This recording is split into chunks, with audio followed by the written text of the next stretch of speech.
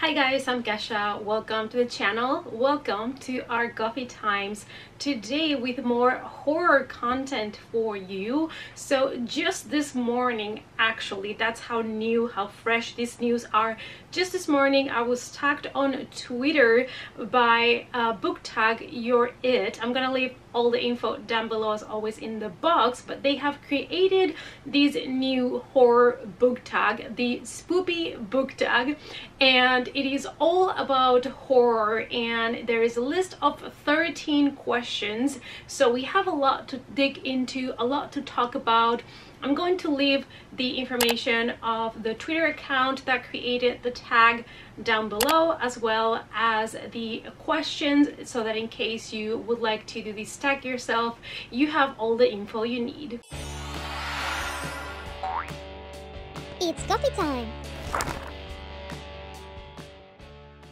So let's start with the questions, shall we? And since the questions are fairly long, I'm gonna be reading them out loud to you to make sure that I formulate them properly. So the first one is a book that scared you while you were actively reading the words on the pages.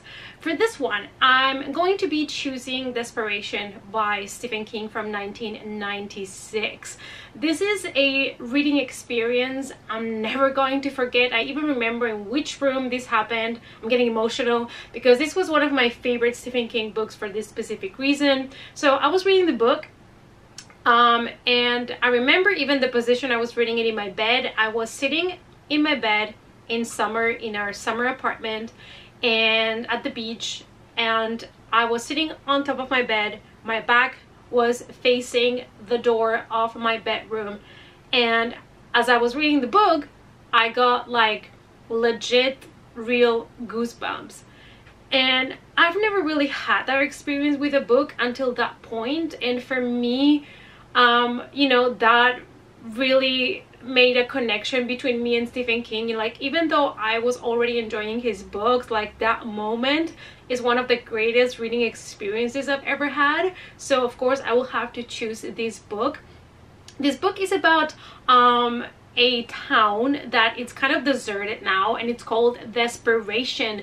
So in this town, people like to visit it as a vacation kind of a place to go to. And we're following different characters that are traveling to the town of Desperation, and one of them, of course, it's a writer, which, you know guys, Stephen King loves to include writers in his stories. It's a way of writing himself into the book. And there is also a very very special cop that still works around the area. So that's all I'm gonna be telling you. It's one of my favorites. I haven't read it in ages. I probably, you know, read this book like years ago, probably over 15 years ago, I don't even know. And I think I should really revisit it. I do have a copy, hold on. So here's my copy, and this cover is also one of my favorites from the Stephen King book covers. It is just so stunning, and I definitely should reread this book because it's been one of my favorites from Stephen King since the moment I read it, and it's been a long time. All right, let's move to number 2, a book that you didn't find scary while reading it, but after you had the time to think about it and sit with it, you became frightened, scared, or creeped out. For this one, I'm going to be choosing The Girl Next Door by Jack Ketchum from 1989. So this is based in a suburbia neighborhood where, you know, the lawns look pretty nice. Everything should be like signs of a good life. However, it is a nightmare for Meg and her sister, her crippled sister Susan. They are being held captive in their aunt's basement.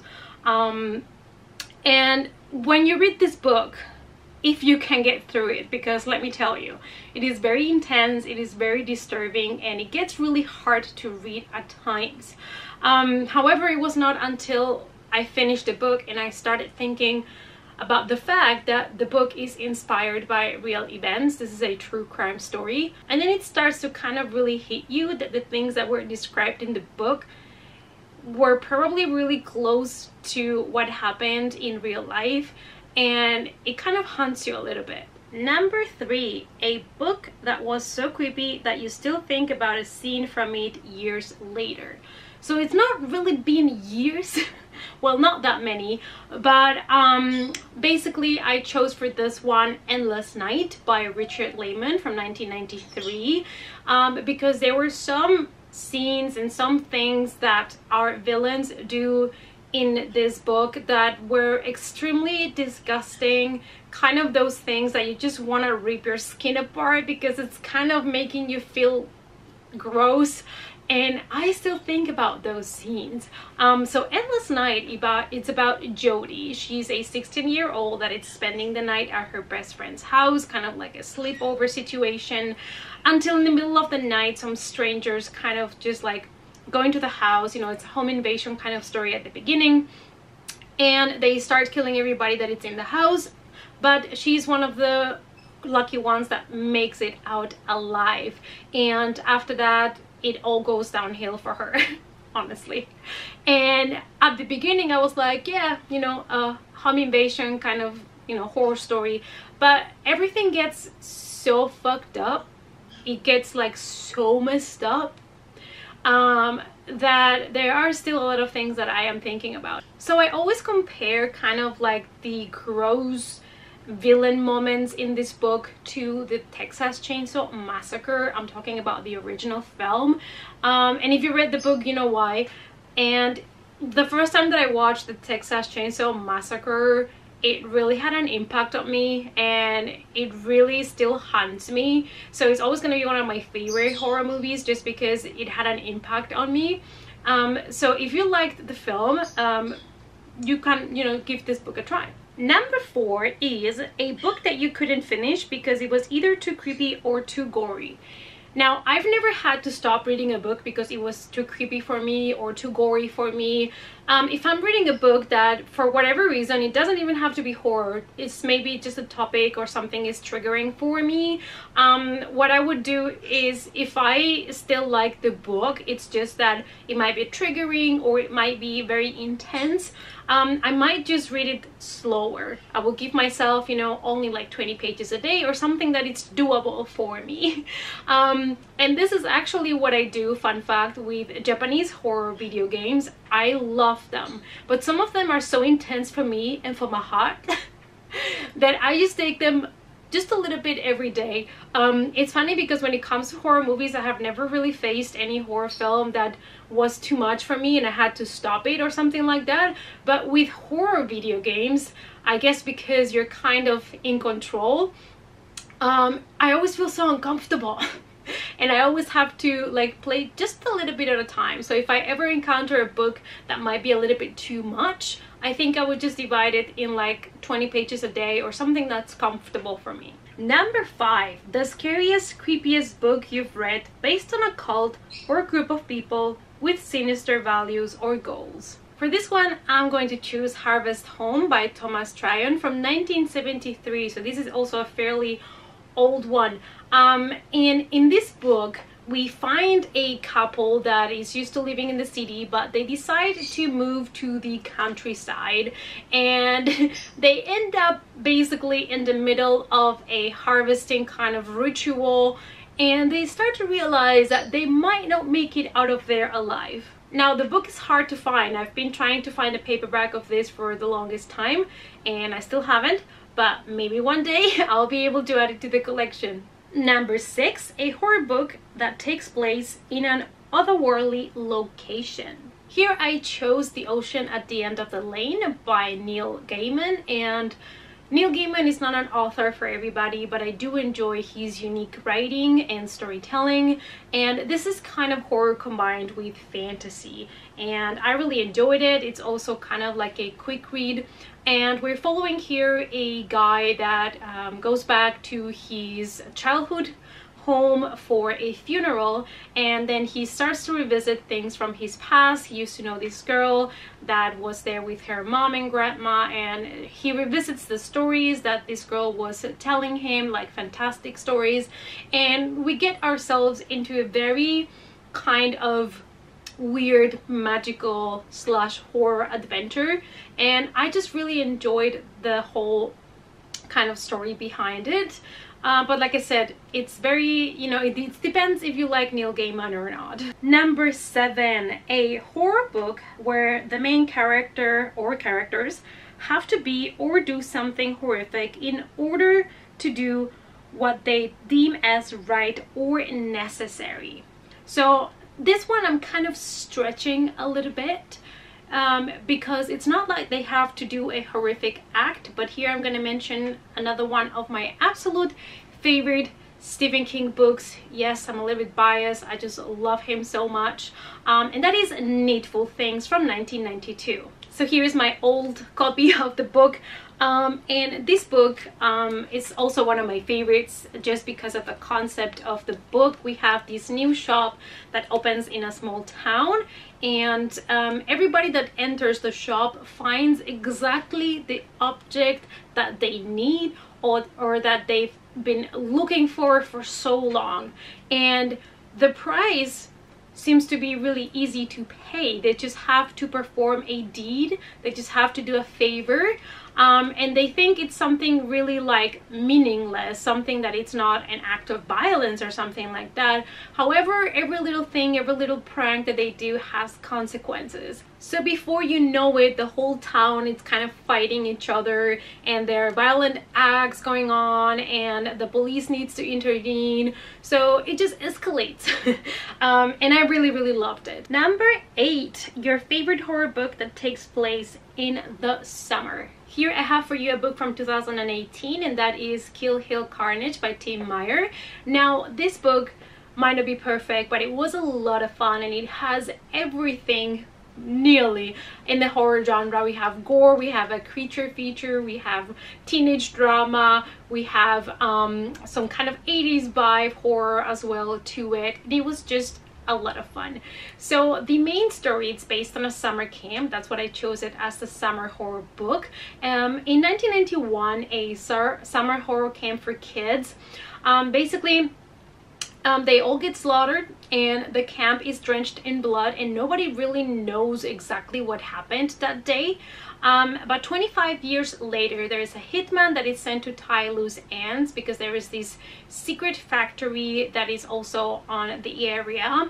And when he gets there, he finds that there are some campers, some teenagers are camping there because they also want to figure out what happened that night. And yeah, let's say that things turn very wrong for them. Let's go to number 9, a horror book that felt like you were actually watching or reading the script for a classic horror movie. And for this one, I chose a really new release from this year, from 2020, and that is The Deep by Alma Katsu.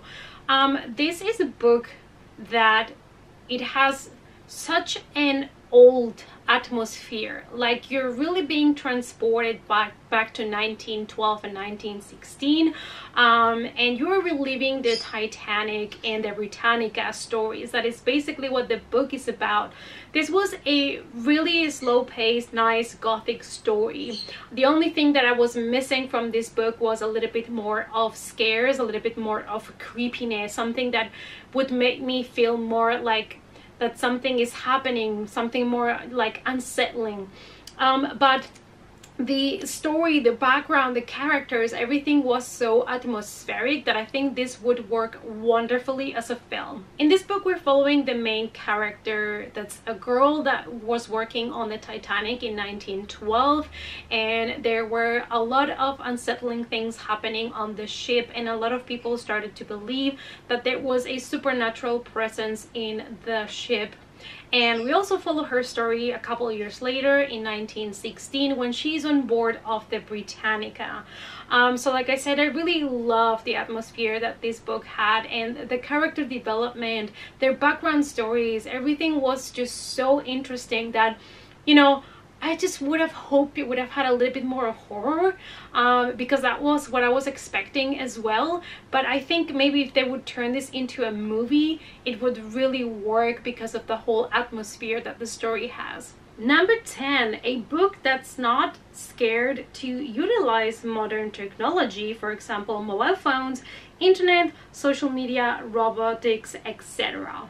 So I found it really hard to find a horror book that I had read and really enjoyed that combined horror with technology in general, because I don't think there are way too many out there in comparison to other kind of genres. I think it's something relatively new to the book community. I think in movies it's kind of taking a faster pace right now, especially we just got the movie last year, Countdown, which has to do with an app that tells you when you're gonna die. Not the best movie ever, but hey, they're trying to combine technology with horror. We also have Bedevil, which was not good at all either.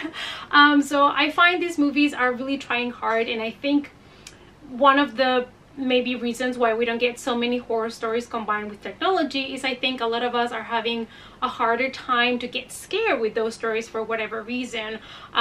So I remember though that I read a book that did combine technology in a way in the book, and I thought that was actually really smart and really well executed, and that is this book here, Security by Gina Wolsdorf. I think they did a really great job to bring something fresh, something new to the horror genre. And we have here a hotel, a resort that is about to open its doors, and it's promised to be the most, you know, secure hotel, the safest one, with security cameras everywhere, with a team of security people there ready and anything that can happen. And some of the staff members are there the last days before the big opening to make sure that everything is, you know, ready for the big opening. And what they don't know is that they are all being watched by someone. So there is a killer on the loose in the hotel. And apart from the deaths being fantastic in this book, you get to see sometimes, you know, you're getting the story told from the different perspectives of the different security cameras. And that is so smart. I want to show to you how that looks like. So you will have here a column with what you can see from one camera, from one perspective, and here is another perspective from another room in the hotel that it's happening at the same time. So it's as if you would be like in the security room watching the different cameras, and you can see what's going on in different rooms. And I thought that was so genius, and it was a great reading experience because it was something different. Let's move on to 11, a horror book that was written before the year 2000 that you felt was ahead of its time. And here I chose American Psycho by Bret Easton Ellis from 1999. We follow Patrick Bateman, a 26-year-old very successful Wall Street guy that turns into a psychopath. And it is being told that what drove him insane was to be stuck in this culture of consumerism and feeling worse and worse about it. So I think there's many things in Patrick Bateman that, you know, we could still relate to our times right now, especially this culture that we have of consuming, and then we feel bad because we spend so much money on things, or because we can't stop ourselves from consuming, from buying, from browsing through websites to buy things. Like it kind of, you enter in this loop where you feel bad about it, but you cannot stop yourself. It's not like we all become psychopaths. Because that would be a thing, you know. Imagine a horror book in which people have no control and they cannot stop themselves from consuming things, and they all lose their minds and they go kind of berserker on each other. Just putting it out there, okay? Anyways, I just thought that the concept of the book is something that could be applied still to our culture and to our society nowadays. And also the movie was fantastic. Please watch the movie if you haven't watched it yet. Number 12, a book that you feel greatly changed or influenced the horror genre for years to come. I don't think there is a specific book, but I do want to say that basically Lovecraft kind of started a lot of the horror that we have nowadays. He inspired modern writers like Stephen King. He was a big influence for him. And also in the 1970s, We got a lot of, you know, the writers that were going to influence the contemporary horror literature. We had Stephen King, Anne Rice, Clive Barker, Paul Straub, like a lot of people that have influenced what we have today. So I think more than a specific book, I would say is specific writers that through the years have been kind of, you know, influencing the horror genre. And we have made it, you guys, to the very last question, and that is a horror book that is so unique that you've yet to come across anything like it. For this one I chose Pontypool Changes Everything by Tony Burgess from 1998. So actually I first discovered the movie Pontypool and it became one of my favorite zombie films because it was so unique, and then I discovered it had a book, so I had to check it out. And the book is also as unique and different and strange and weird, but strange in the good way. You have to imagine we're talking here about a virus that is being spread through word, through language. And so that is such a fresh, nice take on the overly explored and used topic of zombies in the horror genre. So I thought it was, you know, the writing of this book is so special just because they can play with words so much, and it is such an interesting concept. So if you like kind of books that are really different, you might really want to check this one out. You're following the life of different people that are trying to survive their way through this epidemic that is happening, this virus. And I absolutely loved the book because it was just so crazy, insane, and different. And I also really loved the movie as well. So, you know, you can do book slash movie.